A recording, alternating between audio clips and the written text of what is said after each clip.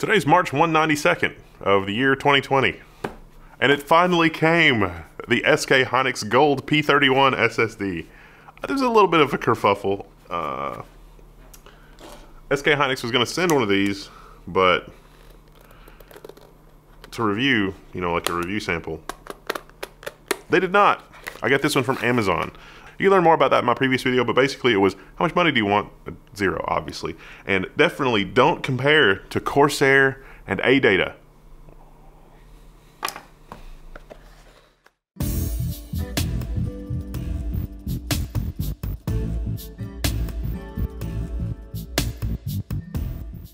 So, I like the packaging. Biodegradable packaging. Yeah, that's a lot better than Samsung. Samsung uses, this plastic that's going to be here for 100,000 years. Some archaeologist somewhere is going to be excavating it, and they're going to be like, this computer, the SSD packaging evaporated, but this other computer is fine. It's paper, basically.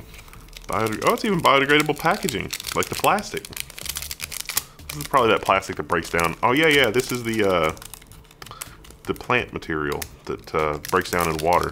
I was peeling the sticker for a second there because a lot of the time the sticker could also be a heatsink. Yeah, you can pay extra and have a copper foil embedded in your sticker, and that actually works well as a little bit of a heatsink for these things. That wasn't the case though. At least it doesn't feel like that's the case. Quickly, Robin, to the Aqua. This is the computer that we're using for a lot of our testing. It's the ASRock Aqua. It's got a Z490 chipset. It's water cooled. It's overclocked to 5.3 gigahertz. It's a 10900K processor. This thing is crazy fast. For our standard test suite, we're using things like PC Mark, which is pretty good for doing desktop and productivity testing. We also use Crystal Disk Mark for doing performance testing there. The really exciting thing about this SSD is that it's its own controller. So SK Hynix has created their own controller, which is different in the market. SK Hynix also has a lot of OEM customers. So like when you buy a laptop, it will probably come with an SK Hynix SSD, or there's a good chance it could come with an SK Hynix SSD because SK Hynix is a huge manufacturer. But this is 144 layers, it's quad level cells, so 4 bits per cell. And the microcontroller here has some really interesting innovations on paper. But it's somewhat unusual for SK Hynix to be marketing these in the retail space. I think they're a little bit worried about that in terms of the performance and how things stack up in the market and that kind of thing. All right, so we've got our Gold P31 SSD and the results are in. We've done grueling wear level testing. I've written to this drive 250 times over. A little more than that, actually. So the deal with this 144 level, 144 layer flash cell stuff is that it should enable SK Hynix to have a better price point or a better profit margin than other people in the flash industry because they're sort of first to do that. They also have their own in-house controller. So again, better margins for SK Hynix. If we do the PC Mark test, like if I show you the PC Mark tests here, and we do the test at the beginning, and then we do the test like when it's a brand new fresh drive, and we do the test again after the drive starting to wear, the performance characteristics are not necessarily the same. Same with as the drive fills. When you fill up the drive, the performance goes down. Well, it's especially true on like the Corsair MP600 Gen 4 PCIe SSD. This was the 1 terabyte model.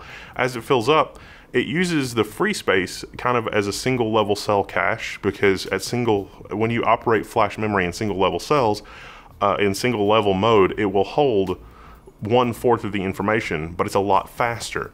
And so as the drive fills up, you have less and less space to use as buffer. So I filled this drive up about 250 times and did the drive performance consistency test. This score from PC Mark, it's not a good score. It's not a great score. It's not a terrible score. It's okay. It's not great. It's not terrible.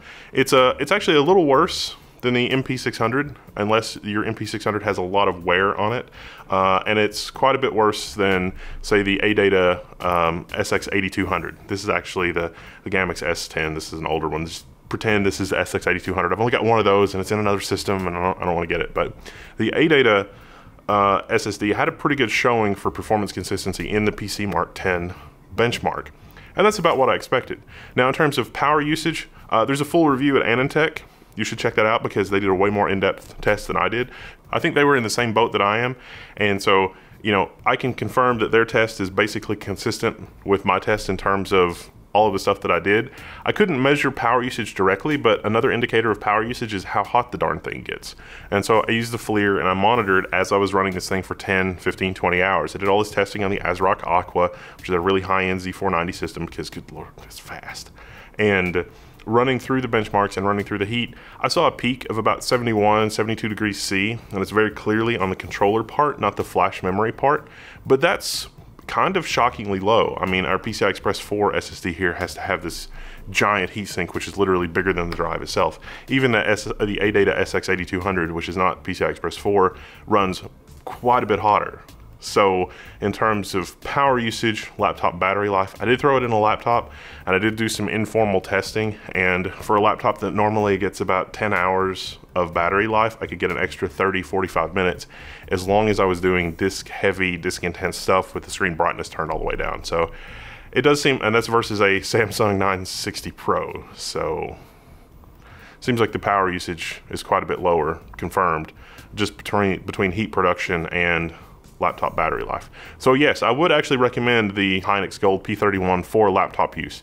The performance isn't the best, the endurance isn't the best, but it is fast enough and it has enough endurance. I don't think it's going to be an unreliable product, and the fact that you have power savings really is incredible. But you know, if you want a second opinion, also check out the AnandTech article. They came to pretty much the same conclusion. They got theirs out a little faster than I did. You know, don't hold that against me. I had to jump through some hoops.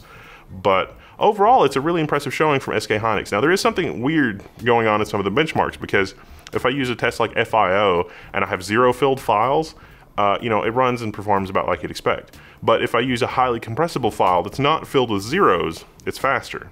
So I think the controller must be doing some type of compression or some type of creative interpretation of what you're doing, because even after doing wear leveling, the latency was still a pretty consistent 60 microseconds. So the controller on this drive is very sophisticated. It is compared to other controllers in the market and what they're doing. And so while it's not the fastest controller in the market, I think that it's trying to optimize for speed and efficiency, and you know, it's just sort of tick all the boxes. SK Hynix is used and sold by OEM, so don't think of it as a first generation product. This is really them taking all the special sauce that they've done working for OEMs, big laptop makers, bundling it with laptops and sort of pouring that into a commercial product and saying, here, our engineers are doing something nobody else is doing in the market. What do you think of the product? And it is actually a genuinely very interesting product and what they're doing with the controller. I like that. I like seeing that innovation. I've been saying for the past few months, I think flash memory is ripe for innovation, because most of the controllers and most of the stuff out there is rock dumb stupid. And if we want better speed and better latency and better reliability, we're going to have to mix storage mediums. We're going to have to mix algorithmic strategies. And SK Hynix, their engineers, they know what they're doing. This is a genuinely good product. So I'm not sure why there was shenanigans in the other, you know, that's covered in another video. But overall, it is actually a good product. I would recommend it for laptops. Desktop use is probably also okay, but it's going to come down to that price performance. There are better drives at a better price in the market. So,